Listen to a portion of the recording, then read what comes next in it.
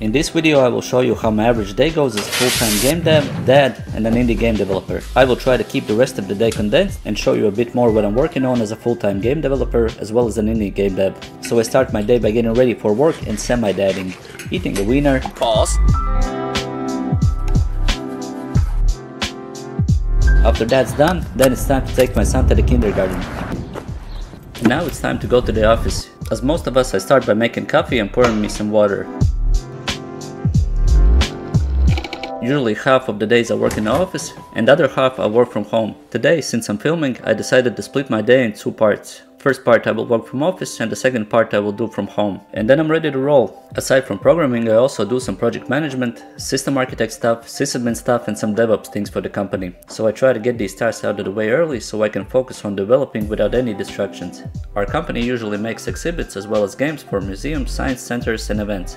Depending on the need, I would make a Unity game, an AR, a VR project. Some exhibits might involve relays switching on or off to control lights or furniture. Some exhibits are done using NFC, sensors and other hardware stuff as well. We do some AI image or text generating projects, and we also do some quizzes, content-based exhibits as well as web-based games. For the Unity and more complex projects I use Unity and PC combination, but for the web-based projects we use HTML and JS and CSS, plus the BrightSign media player that has a built-in Chromium-based HTML5 player, as well as the ability to send and receive GPIO, UDP inputs and outputs, among others. So this way we can easily control relays and other hardware-y stuff.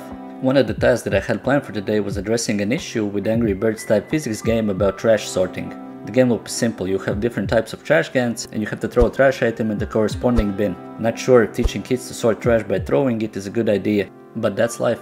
The problem that I had to address was that the new trash item spawned even if the shot was not strong enough and the active item went off screen because it had no place to spawn. So I just added a bigger drag threshold for the drag and shoot mechanics. Then I built the project, set it up on Museum's PC remotely, tested it with the client, and now it all seems to be fixed and there are no complaints from the client. For the rest of the pre-launch time I fixed some things in a mobile web app that has a tour of a museum with the games attached to each exhibit. And now it's time to go and eat some lunch. Today's choice is ramen. Having a tasty lunch is one of the highlights of the days I go to the office because I'm a gluttonous pig, no offense to pigs. After the lunch I went home and now it's time for the second part of the day of my main job. For the afternoon I had planned two things. One is to add another physical deck to the card game that shows augmented reality hints on the cards. This is an Android and iOS app that we developed. So this is what I started with. This was a pretty straightforward process and I didn't really have to code anything since I have coded the app fully previously using Vuforia for AR and image tracking. Just needed to add the deck, videos, target images, cards and new menu selection. I did a bit of testing for it after that, and when that was done I still had some time left to do some project management stuff. So I did some work on our project information registry in Confluence. Currently we're moving away from Notion and it's on me to get everything sorted out. And now the working day is over, time to get my kid from the kindergarten.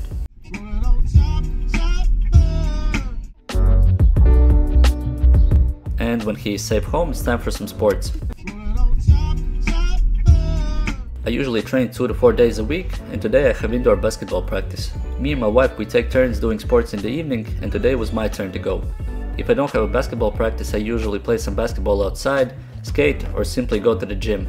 As well as I do an occasional run, which I hate by the way, but I do it just to force myself to train discipline and cardio. With my current schedule it's pretty easy to forget about training, but for me it's a very important part of my life that also works as a domino effect for the rest of the stuff I like to do in my spare time. If I train a lot, I can game dev a lot, as well as do other stuff that makes me feel fulfilled, resulting in a more happy and satisfied me.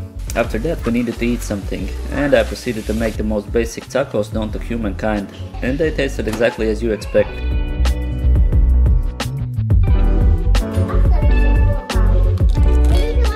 After we had some, now is the part of the day where I get to spend some quality time with my family. Building some train tracks, drawing, simply spending time with my kid and my wife. When it's time for my kid to go to bed, he takes a bath, we all wash our teeth and go to the bed to talk through the day as well as read a book. I say goodnight, my wife puts him to sleep.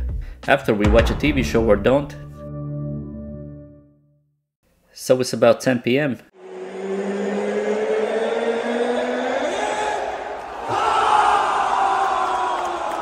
I can start work on my game. On occasion I might skip the game dev part, but for the most part I do it every weekday. Even if the progress is sometimes quite small, it's still progress. I start by opening up my game. Currently I'm working on enemy subtypes for my roguelike game. The first 4 base types were already created. Melee enemy, flying enemy that flies over the holes, shooting enemy, as well as an exploding enemy. So for each I needed to make some subtypes to have more enemy diversity. Currently I have subtypes for shooting enemies done, a trident shooter, a rapid shooter, a homing shooter, as well as the blind shooter that does not follow the player but instead goes to the random spots on the navigation layer. The base art for these were done by an artist, but the subtype modifications I'm able to draw myself. Every evening when I start I like to set myself some goals. Minimum goals and a nice to have goal. Since I had already done the art for the charging enemy with horns, I needed to start the work on charging enemies implementation. This won't be as straightforward as the shooter subtype modifications, since charging is a whole different ballgame. So the must-have goals were get the created sprites and animations in the engine, get them working, create, move and modify the colliders for the charge attack hitbox, as well as getting a constant raycast check to the player to see if the tile set is not in front of them. Nice to have goals would be to add a shader that would make the enemy blink 3 times if the timer is depleted and the enemy needs to charge to the player.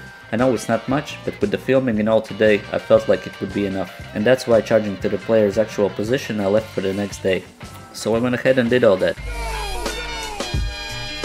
I added the animations, fixed hitboxes, started to adjust the melee attack scripts with each charger conditions. Got a raycast to the player that checks if no colliders in the group tile map or hole are in between them, and if they are not, I made the enemy blink red. It's not much, but the goal was reached. Next evening I added the charging itself. Here's some proof. And after that was done I played PlayStation for a small bit. And after that, it was time for bed. And then I opened my eyes again, wake up.